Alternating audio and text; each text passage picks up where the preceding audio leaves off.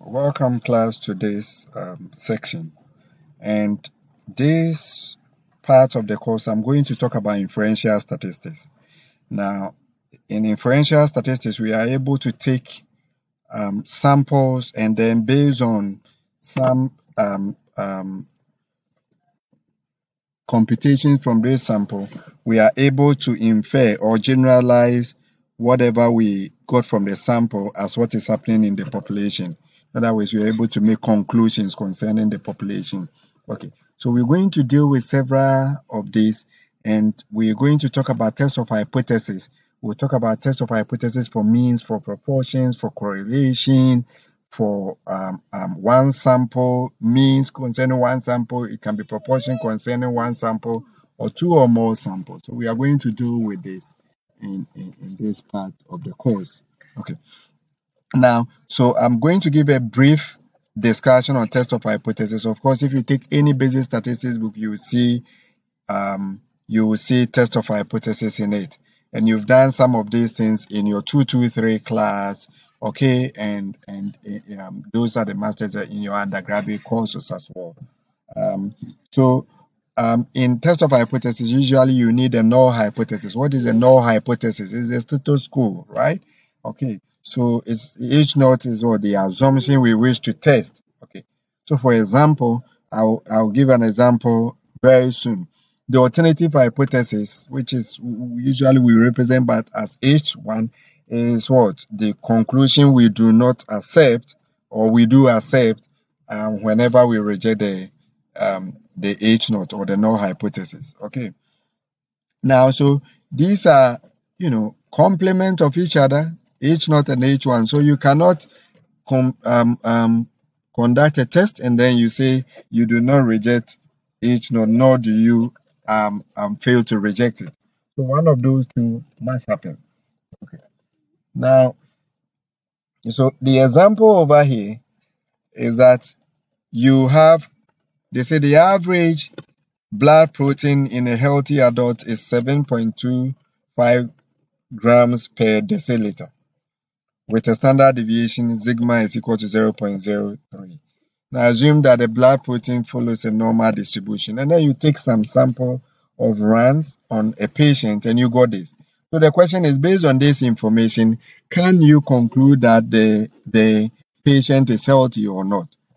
So such a situation, we can answer such a question using what? Hypothesis testing. Okay. Yeah. Also, hypothesis testing can be explained using, for example, the court system. So remember that in our jurisdiction and many other jurisdictions, an accused person is assumed to be innocent, right, before the court of law. So, for example, if you see somebody stealing anything, the person is still a suspect until, let's say, you report the case, the police will do investigations, and then they build a docket, send the person to court, present that evidence before the court. The accused is also entitled to a representation, a legal representation.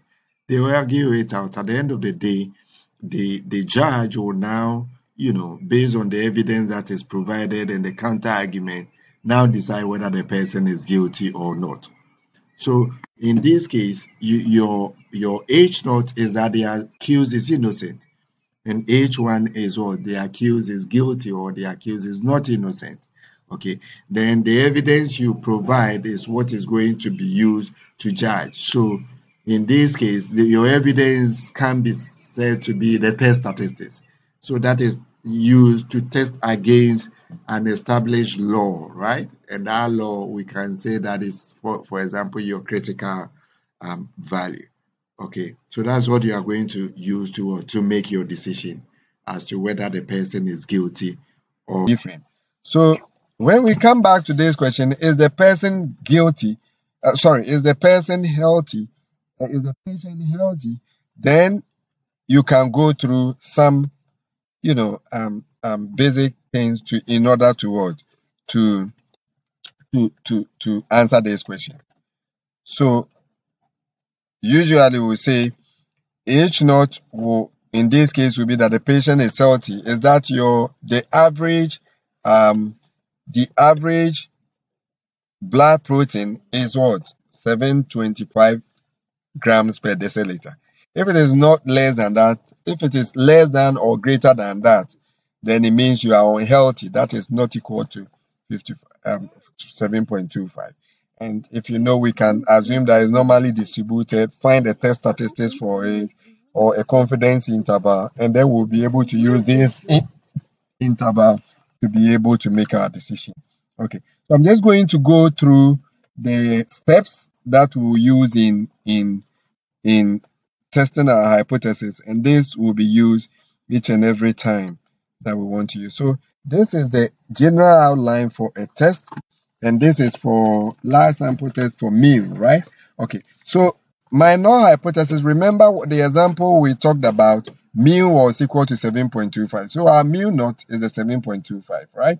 Then the alternative hypothesis, it can be two-tailed, which is what we considered, or it can be one-tailed. So for example, if let's say I work in, let's say, Coca-Cola, and our bottle is filled to 250 ml, and let's say I am the production manager, and I suspect that my operators are overfilling the bottles.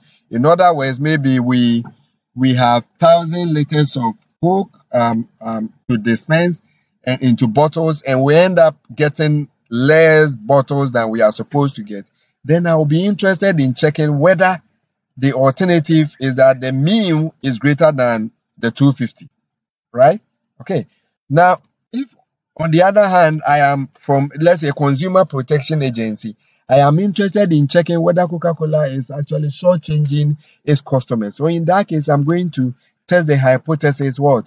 Mu naught is less than mu is less than mu naught. In other words, are they underfilling and so forth? So depending on your interest, your alternative hypothesis may be a two. Once we are able to get our alternative hypothesis, the next thing is our test statistics. What is the test statistic? It is if you remember the court example I cited, this is what our evidence, okay, against the accused, okay, let's say the prosecution. So here, what we are going to do is that because we are testing hypothesis concerning the mean, the sample, the statistic that is close to our population mean, or the estimator of our population mean, will obviously be what? Our sample mean. But we cannot just use our sample mean just like that. Why is it so? Because if we do so, you see, we in statistics, you cannot just compute a mean and then you say, okay, so we computed the mean for the sugar level of the patient and it is 10, so you say the person is not healthy. No, the computation of the mean is part of the descriptive statistics, as we have seen. So in the hypothesis testing, you standardize, or you find what we call a pivot. Okay, so a pivot, you will do this we usually do this at level 300 or in any statistical methods class, where a pivot is a function on the parameter of interest, but however its distribution is completely known. Okay, so our pivot in this case is Z, right, which is a function of the mean, the population mean. However, its distribution is completely known. So for example, here we know that Z is what? Normally distributed, and it is a standard normal distribution. So we should be able to find the quantile values, and then we'll be able to decide whether our hypothesis should be accepted or not. So one other thing is called rejection region, right? The rejection region also depends on the tail of the distribution. So if it is two-tailed, then you are going to get two tails. So when you draw your normal probability plot, you have the larger values you reject, and for smaller values you also reject, and that's why a two-tailed test. For the one-tailed test, you are interested in just one. So if you are testing for whether the Coke is over, your people are over failing, then you are going to um um take this. If it is the other one, you take the for less than, and so forth. So where you reject, if it's here, then it's over failing, so you reject the null hypothesis. If it is under failing, you are going to do what? Less than, and so forth. Okay. Now let me say that this test, we can revert back and know this is called a large sample test where n is greater than 30. What occurs when n is less than 30? When n is less than 30, our test statistics here, we say it is what? A t distribution, right? So the same thing, but it is t distribution, okay? And it has degrees of freedom n minus 1. Okay, so that's basically what we mean by this. Now, remember that we can also do this in a 2-sample test, right? So I'm going to do a 1-sample test, and then when I finish, we can now go to a 2-sample test. Okay, all right. So that's for I'm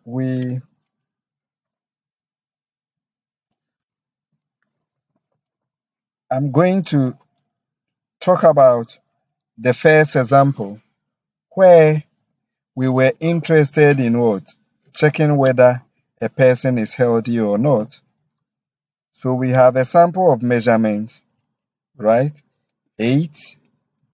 And as I said, because this is a small sample, its distribution is going to be a t, right? Okay, so I come to R and then I say B protein, B dot protein. So this is my data on B protein, right? And I do it like this, and there it is. Now, so this is the data, and I run it. Okay. So if I want to display it, I have the data on what? The protein. Okay. Now, the question is, how do I do this test? And what is my test? I want to test whether the average blood protein is equal to 7.25 or not. Okay.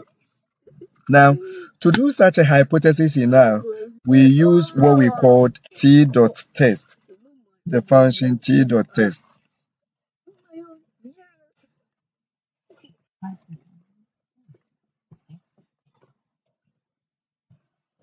T dot test. Okay. Now this T test needs X. Needs X. Okay. Now Y is optional. And you see the T test can be 1 sample or it can be 2 sample. So when it is 2 sample, then you need its counterpart Y. So I'm using these to talk about the. Okay. So we have argument X, and I've explained X is the first data. If we happen to have a second sample or a second population where we took a sample from, then we are going to get Y as well. We have to input in Y. Okay. Then the alternative is the alternative hypothesis. So for example, if you are doing a 2-tailed test, then it means your alternative is 2-sided. If you are doing a 1-tailed test and it is left, then it is less. And if you are doing a 1-tailed test and you are doing the greater than, like for example, the Coca-Cola example where the production manager wants to check whether there is overfilling, then you are going to do greater than. Okay. So at any point in time, you can only test one of these alternative hypotheses. Okay. Then there is mu. Mu is the null hypothesis. So by default, it is 0. But remember that in this example that we are doing, the null hypothesis is that mu is equal to 7.25. So if we are using this, we are going to change mu to 7.25. Okay. Then paired, var or equal, and then conf level. I will explain this briefly, and then when we come back to the 2-tailed test, I will talk about it Okay. So paired is when you have two populations and the populations are paired. So for example, look at the anorexia data we've been dealing with. You see the same person, you are taking sample before you join the program and after you join the program. So each observation you take two, each person you take two observations from. That's what I mean, right? That's what we mean by paired. Okay. Now this is different from the case where you have what?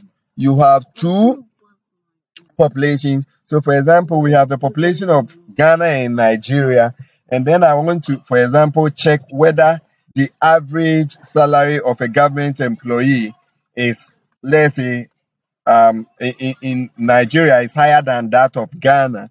Then you mean I will take sample from Nigeria and I will take sample from Ghana. They don't depend on each other. They are independent. So in that case, you will say paired is equal to false. Then var dot equal is that that also applies to two populations, right? So if I'm going to check population of Ghana and population of Nigeria, then I'm interested in checking whether the variation between their salaries are equal or not. If they are not equal, I'll put false. If they are equal, I'll put true. Okay. Then the confidence level is what is the level or your significance level. If your significance level is 0.05 or 5%, then it means your confidence level is what? 0.95, right? And also, if it is 10%, it means your confidence level will be 90%. So that's what we mean by a t-test in this thing. So I'm going to use it for this. So I'll copy and paste it here, right? And then I'll take off those that I don't need. Okay. So this one, because we are interested in what? Two tail tests. Remember that the hypothesis was what? It is not equal to what? 7.25. So here, mu, as I said, is 7.25, right? Paired, we don't need any of this. It's not even applicable because this is one sample. Then confidence level, let's leave it at 95%. Okay, but it could be 90 or anything, right? Okay. Now, so this is our test, okay, concerning this, and then we do this, okay. Sorry, I have to put x is equal to b dot protein. Okay. So x is our data, and it is equal to what? B dot protein. So this is the result of our test, and I'm going to explain each, and it will be similar for the rest we will be dealing with. So it tells you that this is what? One sample t-test, right? The data is b dot protein. T, this is the T you compute for, which is x bar minus the mean. The mean for this is what? 7.25, which is the actual population mean or the parameter. And then we will divide by what? The standard error of the mean. Okay. So that T is 1.67. The degrees of freedom is 7. P value is this. Okay. Now, there are several ways in which you can conclude this test. Okay. We can use a T.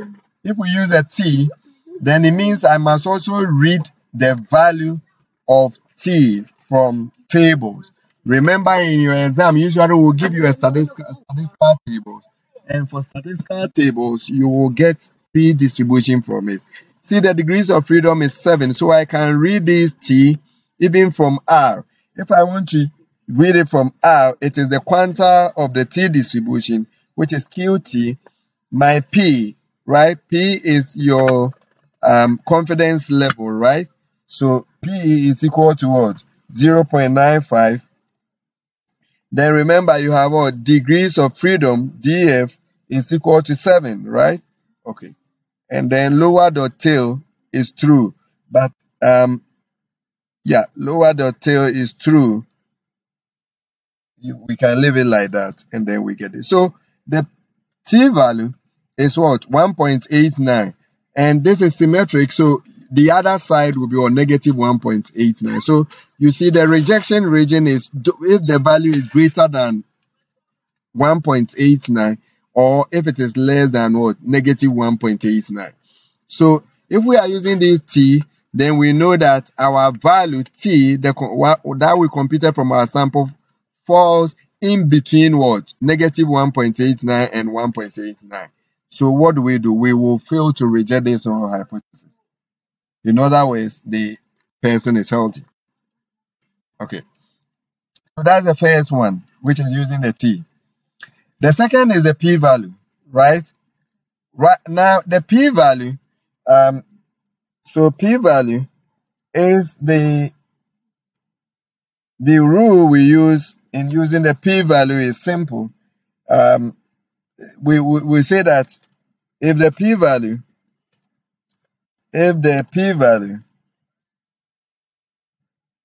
is less than your alpha, reject the null hypothesis. Reject H naught. Let me say H naught. Okay. So, is the weight of evidence against your null hypothesis. So if it is less than your alpha, you reject it, right? Okay. So look at the p-value. Our alpha in this case is what? Is 0.05 because we chose confidence level as what? 1 minus alpha, which is 0.95, right? So if you look at this p-value, it is greater than what? 0.05. So what do? We will fail to reject H naught. What does that mean? It means what? The adult is healthy. So whichever way you use to interpret your results, you should get the same thing. Okay. So our alternative hypothesis has been stated. True is not equal to that. Then the last one is the 95% confidence interval for this is this. 7.243, 7.29. We can also use that to also conclude our test. Now, what is the criteria for this? You see, if my interval encloses my population parameter, then it means I cannot reject the null hypothesis, right? But if my statistic falls beyond the confidence interval, then I can say that what? I will reject the null hypothesis. So in this case, if you look at it, this interval encloses my population parameter. So what do? I will fail to reject the null hypothesis. Okay, so that's how you interpret this test, and then so you reject the null hypothesis.